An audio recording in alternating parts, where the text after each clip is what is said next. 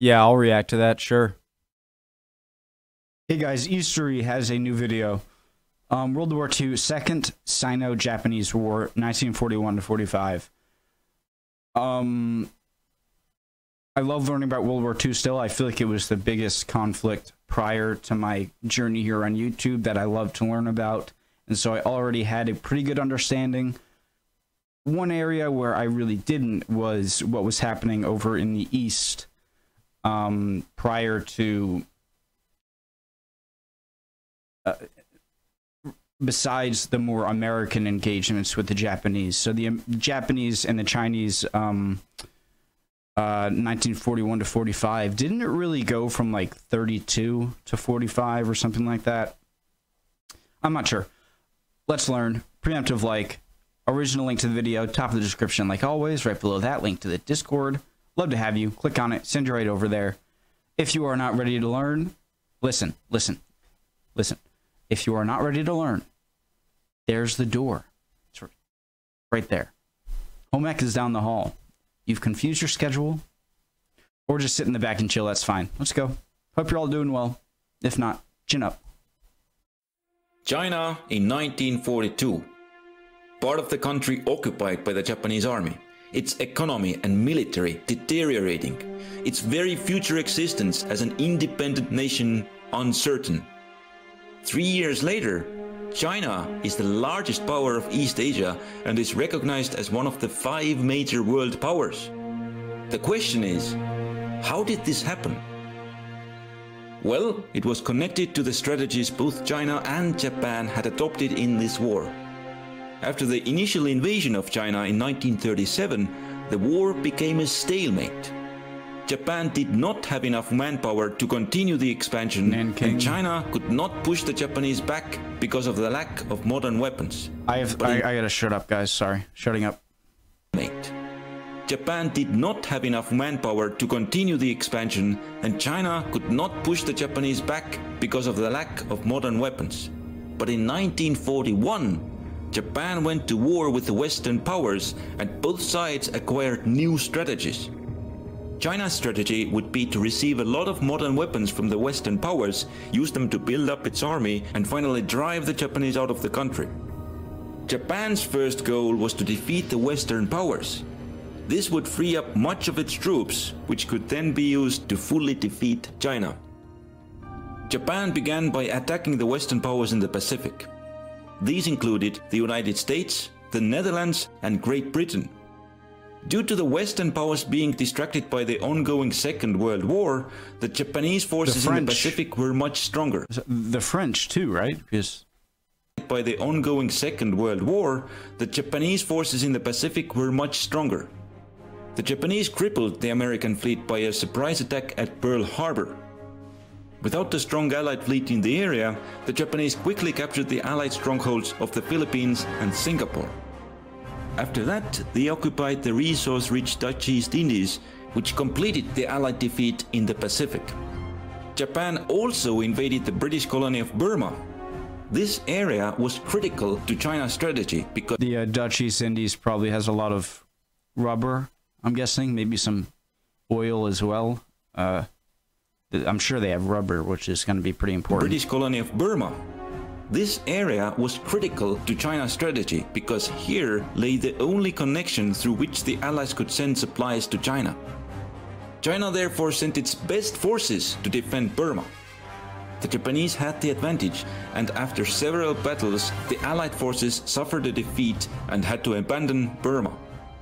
By the middle of 1942, Japan seemed to have finished its goal of defeating the Western powers and made preparations to proceed with the attack on China's capital. But then a wrench was thrown into the Japanese plans. The United States launched a small retaliation raid against Japan. Their bombers took off from an aircraft carrier in the Pacific. After executing the air attack against Japan, these planes headed for safety to the nearest Allied controlled territory in China. Japan was dead set on stopping any further attacks on its home islands. The Japanese army moved into the territories where the Americans had landed to make these areas unsuitable to be used for future air attacks against Japan. Then it withdrew. In order to neutralize the origin point of the attacks, the Japanese sent their fleet to occupy Midway, the westernmost island of the Hawaiian archipelago. However, the American Navy ambushed the Japanese fleet. As a result, Japan lost most of its largest aircraft carriers. This was the turning point of the war in the Pacific. Didn't it lose all of the aircraft carriers? Maybe one survived? Carriers. Sorry, continue. Aircraft carriers. This was the turning point of the war in the Pacific. Without the Japanese fleet to defend its positions, Japan had to send more and more of its troops to defend against the American counteroffensive in the South Pacific. Guadalcanal? The American forces achieved success and set out to eventually reach and attack the Japanese home islands. In this situation, the Japanese could not launch a major offensive against the Chinese capital, and the smaller attacks they undertook did not cause China much damage. Meanwhile, China continued with carrying out its own strategy. It had been cut off from the land supply route, but it had the Allies establish an airlift and began getting some supplies by air. However, it was a very small amount, not enough to equip a large part of its army with Allied supplies. So, China had to modify its strategy. It used a small part of supplies to equip a minor part of its army. But most of the equipment was used in building up the Allied Air Force in China, which could deliver damage to Japan with less supplies than the army. I don't want to hear it. Go ahead if you need to. I didn't get that. By air. But it had the Allies establish an airlift and began getting some supplies by air. However, it was a very small amount, not enough to equip a large part of its army with Allied supplies. So, China had to modify its strategy. It used a small part of supplies to equip a minor part of its army. But most of the equipment was used in building up the Allied Air Force in China, which could deliver damage to Japan with less supplies than the army. Okay. As the war entered the year 1944, the Japanese situation in the Pacific had deteriorated further. So they decided to change their strategy. At first, controlling China was an important objective for Japan, but now Japan needed to use all of its resources to stop the United States in the Pacific. Therefore, it conceded many areas in North China to the Chinese communists and pulled its garrisons out from these territories. North China, United States in the Pacific.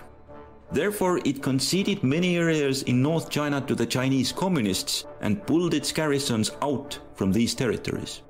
Japan prepared to launch a major offensive against the Chinese army. But how would the offensive in China help the Japanese in the Pacific? Well, we'll get to that. China's strategy was focused on getting more Allied supplies, and for this reason its best units were in Burma and could not defend against the Japanese offensive. The Allied air forces in China could not stop the Japanese land offensive. Meanwhile, the largest part of China's ground forces had not received Allied supplies and was in the weakest shape it had ever been in the war. As the first step, the Japanese cleared the railway heading south. Sometime later, the Japanese extended their defensive perimeter further to neutralize an Allied airfield. The Japanese advance continued south of Wuhan. Their target was the city of Changsha. The Chinese had previously had some success defending the town, but this time the Japanese defeated them with an overwhelming attack on a broad front and captured Changsha. Then they proceeded along the railway towards the next Chinese position at Hengyang. The Japanese had overextended their supply lines, and it took them considerable time and casualties to overcome the Chinese defense. The Chinese prepared to make another determined stand at Guilin, but the Japanese were joined by their troops in their enclave in the south, and this led to the defense of Guilin failing. After that, the Chinese resistance collapsed, and the Japanese easily established a connection with their lands in Indochina and also captured the railway leading to Guangzhou. With that, the Japanese offensive had achieved its goals. That's insane.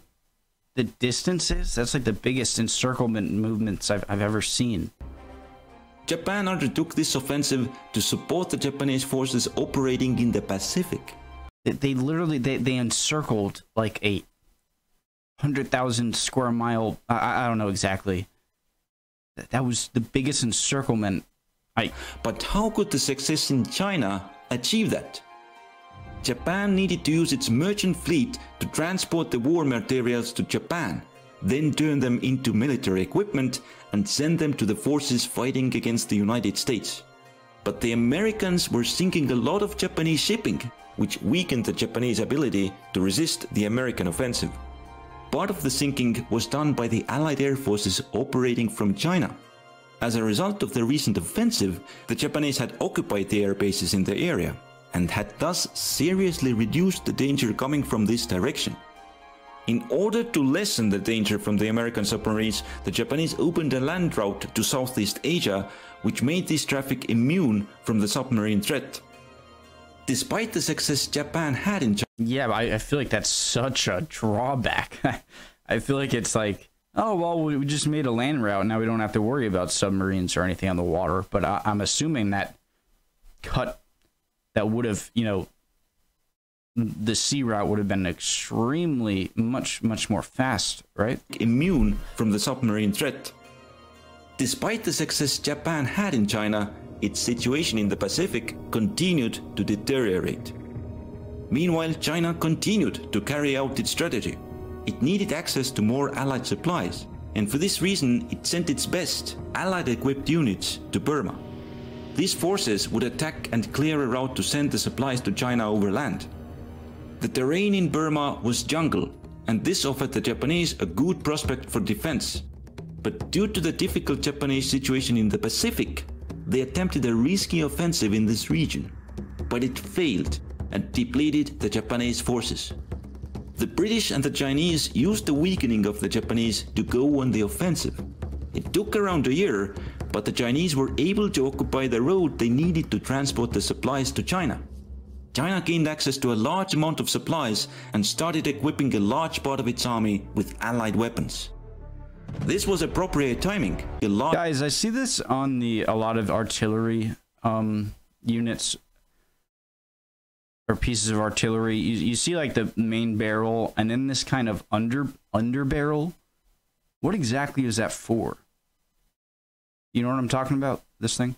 Large part of its army with Allied weapons.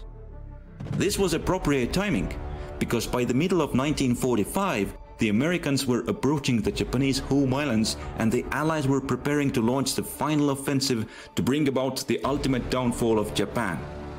It consisted of the Chinese attacking from the south, the Soviet Union from the north, and the Americans landing on the Japanese home islands. Okay, I have one big question and then one thing to clarify. I will remember for the end.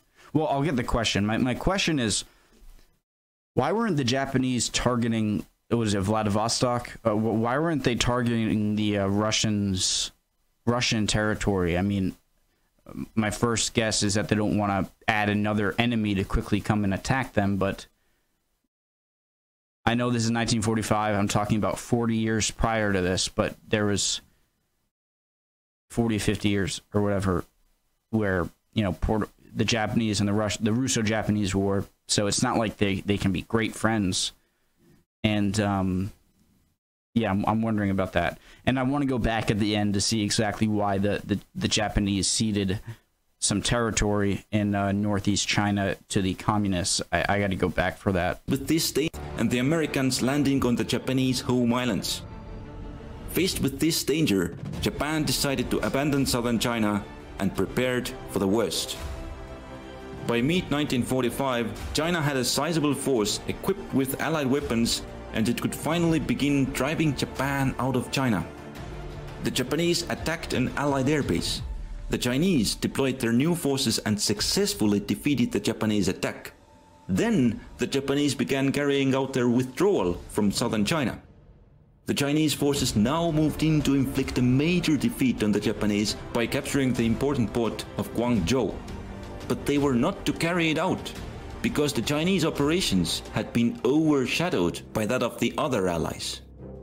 More than 1 million Soviet soldiers had invaded the Japanese positions in northern China, and the Japanese forces were unable to stop the Red Army. Even more dangerous for Japan were the 2 million American soldiers getting ready to land on Japan proper. As part of the preparations for the landings, the Americans dropped 2 atomic bombs on Japan with unprecedented destructive ability. Faced with these odds, Japan decided to end further resistance and surrendered unconditionally to the Allies. I have one more question here. I learned that by far most of the Japanese protections on the coast were on the southern end and the southwestern end. And so I'm wondering if the invasions would have been better to go around Japan, fight through any resistance, and then land on the other side. Isn't that the Sea of Japan over here? And obviously, they're obviously brilliant minds working on the invasion must have had an answer to that, why that wasn't feasible. But I just wonder what the reason was. Japan decided probably because it just wasn't feasible, too dangerous to move all the ships through. And you wanted more of a surprise landing, and you wouldn't really be able to get that if you went around. Maybe that's the reason. To end further resistance and surrendered unconditionally to the Allies, ending both the Second Sino-Japanese War and the Second World War. As part of the surrender, the Japanese forces left China, and Japan also returned the areas it had captured from China in the earlier wars. The United Nations Security Council was established to help maintain peace in the post-war world.